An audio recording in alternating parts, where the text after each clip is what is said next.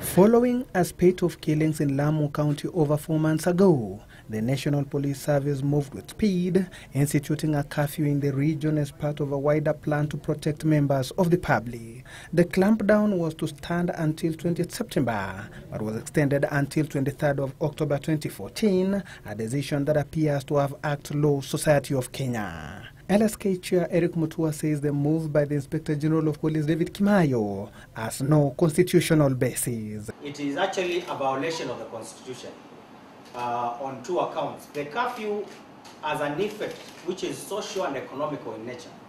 Mutua claimed that the locals whose mainstay is fishing have suffered economically as their trade has nosedived ever since. They are struggling to put food on the table. They are struggling to take their kids to school as a result of the fact that they cannot fish at night. The LSK Chair is adamant Kimaiyo must lift the curfew, failure to which the legal practitioner's umbrella will institute legal proceedings against him.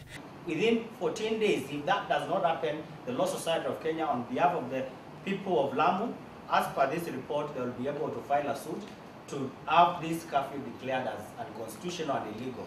The Law Society accused security agents deployed into the area of allegedly perpetrating extrajudicial killings. He said a fact-finding team of lawyers had unearthed several cases of human rights violations by security forces deployed to the area to crack down on a militia suspected to have been behind the spate of insecurity in the county, which claimed the lives of over 90 people.